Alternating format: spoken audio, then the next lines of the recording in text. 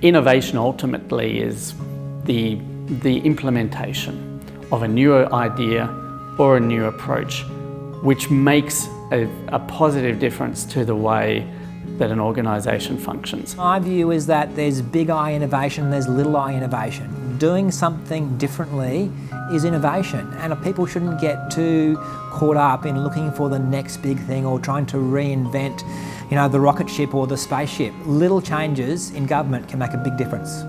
IP Australia exists to help Australians protect their innovations. We created our own innovation program, which is light bulbs, hence the light bulbs we have behind us. And it was about coming up with ideas and having the staff on the floor really drive the changes that we need to see. It's part of the culture. I know it's a cliche to say it's part of our DNA, but I truly believe that.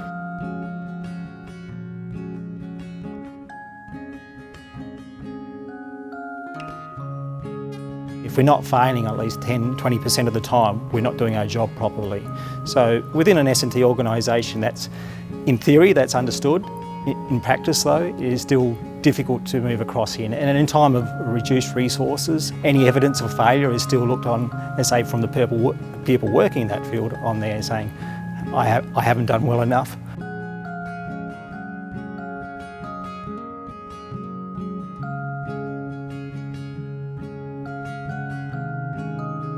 In government, everything is so heavily set in the legislation.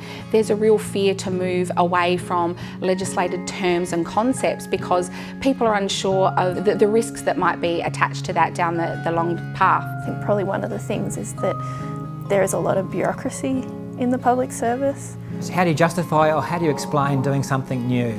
Government's really good at doing variations on the theme or doing something a little bit different, but we wanted to do something totally different. I think that was the biggest hurdle that we had to overcome. We had a couple of small challenges in that we didn't have any money, we had no upfront investment, we had no resources, we had no policy directional mandate, and we had no burning platform. We just had a really good idea.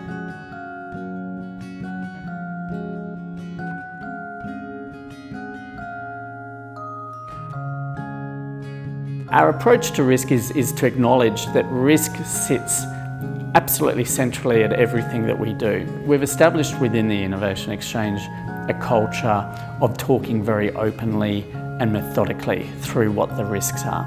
And in particular the risks of inaction and the opportunity cost that comes from not trialling, from not taking new ideas. And communicate, both for the innovation, what the innovation is about, but equally importantly about what the need for it, what's the outcome of that innovation. I think what we do in the tax office quite often is that we position things as pilots.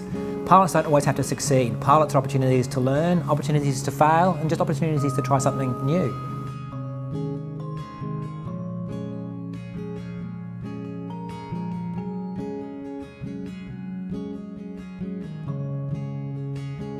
Don't be afraid. Don't expect perfection. Sometimes just 80% is probably going to be enough to actually unlock the value that you're really after. Even if there is an agency-wide strategy around innovation, it's really important for each work group to have their own way to be able to really engage with that program.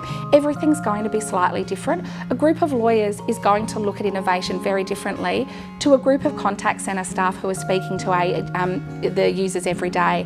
And so by being able to embrace all the differences that you have in the agency, you can bring together some really great strategies and share it across.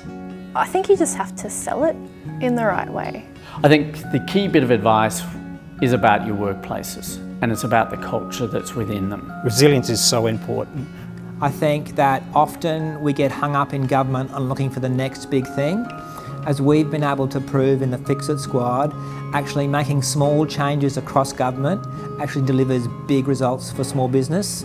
I think what's really important are the relationships that you build, the ability to build trust with your stakeholders, and just the commitment to actually deliver on what you said you'd do. Don't start by trying to change the whole world, your whole department or your entire division. Don't try and change other teams. Look at your own team, what you do, what you have control of, and look at what you can change about the way you operate.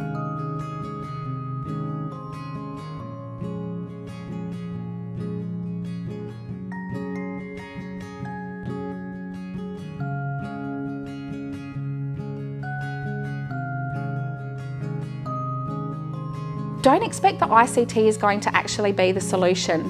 ICT is the enabler, and quite often we get caught up in waiting for a new system that's going to suddenly change the way we do everything. You can actually make 90% of the changes you need to make by changing the behaviours and the cultures and the processes around the ICT. Have a go. The urgent demands for the public sector to do better on innovation, regardless where you are, is not receding. Everywhere you are going to need to be thinking about how innovation is affecting your workplace, your work practices, and what you're setting yourself out to achieve. And if you don't do that, then effectively you're not providing the right sort of leadership to your work area. One of the hardest things that we've had to learn is how not to make rules. If something happens, we ask ourselves, do we need a rule? If we have a rule, is that detrimental to the community, or does it support the community? What would happen if we didn't have a rule? What do we have to do instead? Do we have to educate? Do we have to lead by example?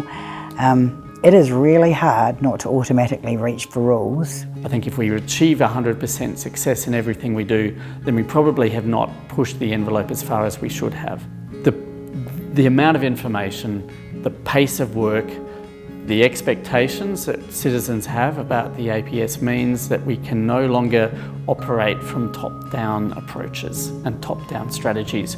We need to realise that the best ideas are the ones that are most likely to come up from the bottom of organisations, from our younger employees, and we need to give them the empowerment to bring these ideas, and as managers, not be threatened by them, but indeed ourselves be emboldened by them, and to enjoy the championing of other people's ideas.